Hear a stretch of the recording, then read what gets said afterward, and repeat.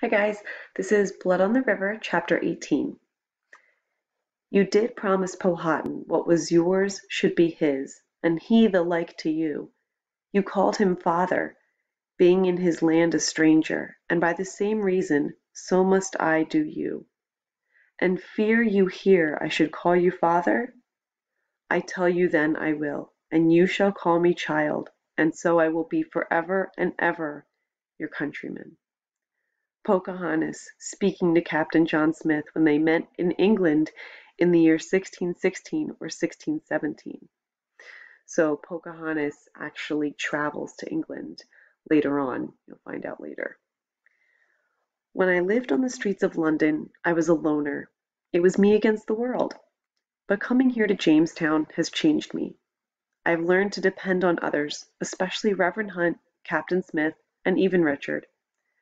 I've learned the importance of standing together, of cooperating.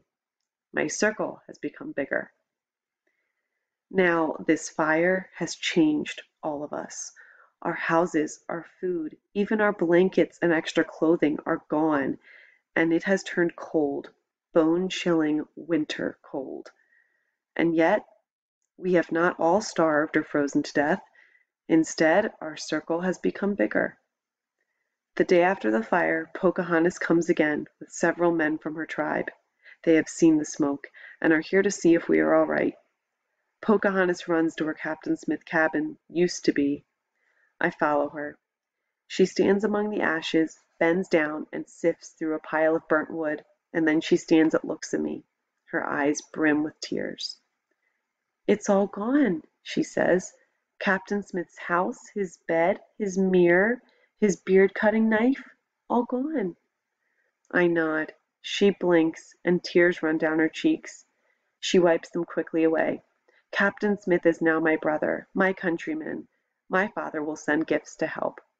She says it with such authority that I am reminded that she is not just a little girl, but a princess. The Powhatan people, whom we have at times considered our enemies, now treat us as their own. They bring us deerskins and bear furs to keep us warm. Every few days they come in canoes laden with meat and bread and corn as gifts. We start to rebuild right away, with everyone working hard. We make the fort bigger, giving it 3 new walls where the one wall fell down, and making it 5-sided. We begin again to build houses. January stretches into February, and it turns even colder.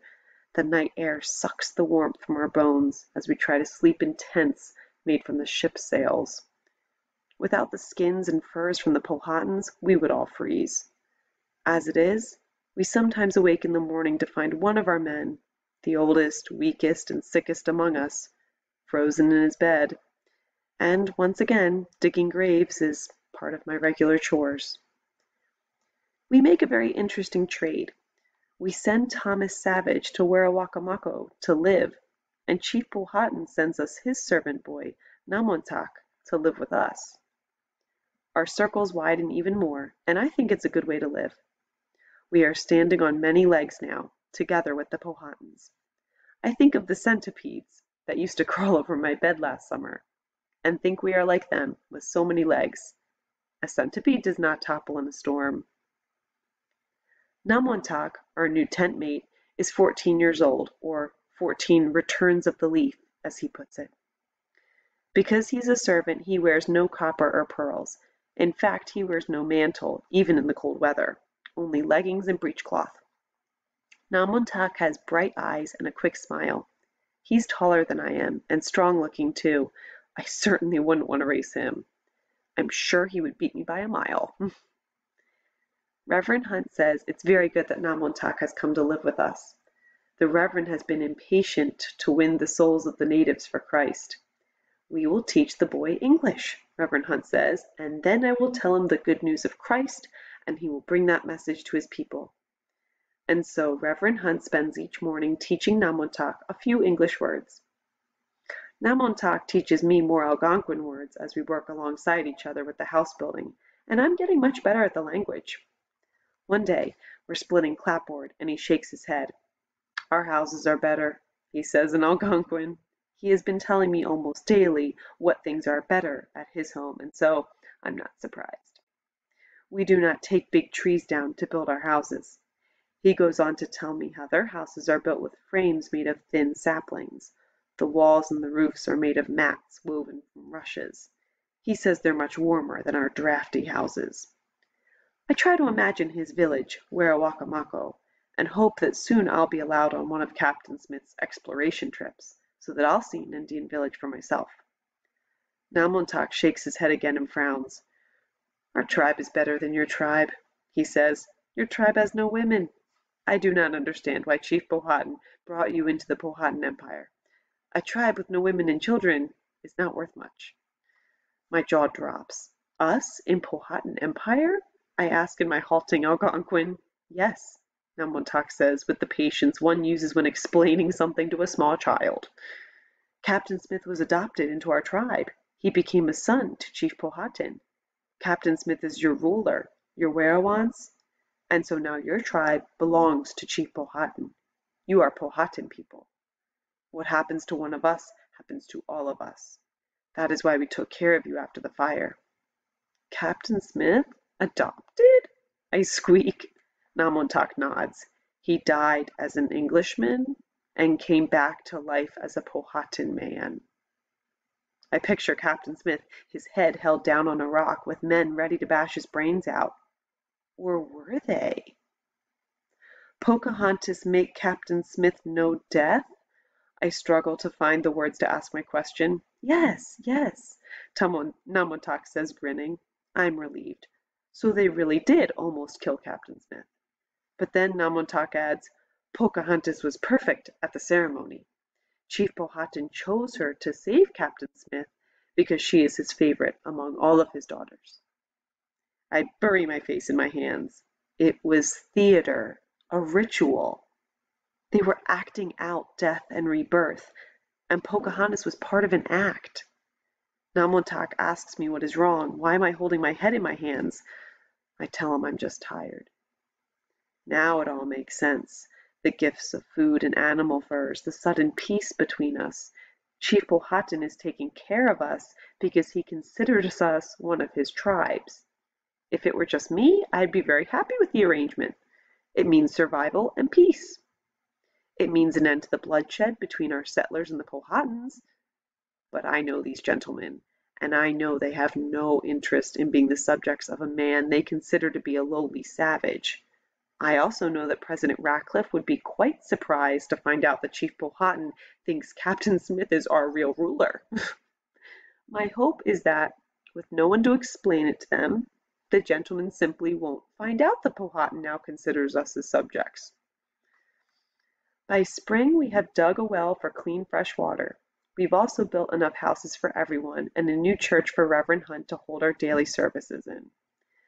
Captain Newport's ship is again loaded with rocks that we hope contain gold. I have not totally given up on my dream of riches from this new world, but those hopes have certainly dimmed. The ship also carries 3 new passengers. Master Wingfield and Master Archer are being sent back to England in dishonor. And Namontak is going to England so that he can come back and tell Chief Powhatan all about it. Namontak shows me a stick Chief Powhatan has given him. I will count the people and make marks on the stick, he says. I will be able to tell Chief Powhatan how many men there are in your land. I laugh, remembering the teeming streets of London, with carriages and horses and people and hogs all vying for space on the cobblestones. I think of Namontak walking along the docks, the same docks I left so many months ago, and seeing our world for the first time. I wonder what he'll think of St. Paul's Church with its pinnacles and tower rising high as Virginia trees, or the rows and rows of wattle and daub houses with gangs of dirty children playing out front. How the English will stare at him with his deerskin breechcloth and bare chest. I think he will need many, many sticks to count all the people in England. But I don't tell him so. I say goodbye and wish him a safe voyage. The summer of 1608 is much better than the summer of 1607.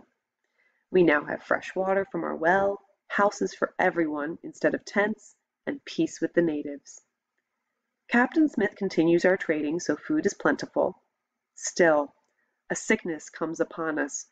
We now call it the summer sickness, and many of our men are too weak to work.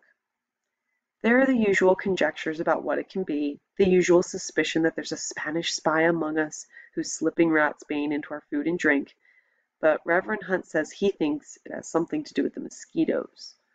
We get sick as soon as they start to buzz and bite. One day, while Captain Smith is away on an exploration trip up the river, President Ratcliffe makes a decision that costs him his presidency. He decides he wants a large house in the woods, a house befitting a president, and that the lot of us, hot, itchy, feverish men and boys, will build it for him. He forces us to work with the threat of whipping if we refuse. By the time Captain Smith returns a week later and finds out what's going on, we are angry as a nest of hornets.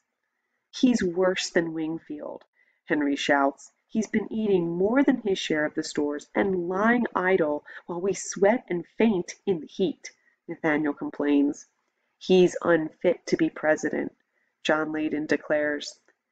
There's more angry discussion, and by the end of the day, it's decided. Captain Ratcliffe will no longer be our president. He will be sent back to England with the next supply ship.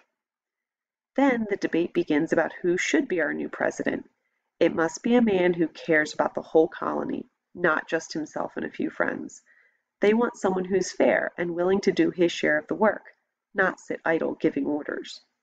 They want someone who has been here since the beginning, who knows about how to survive in Virginia. When they make their choice, I am amazed and proud. Captain John Smith will be our new president.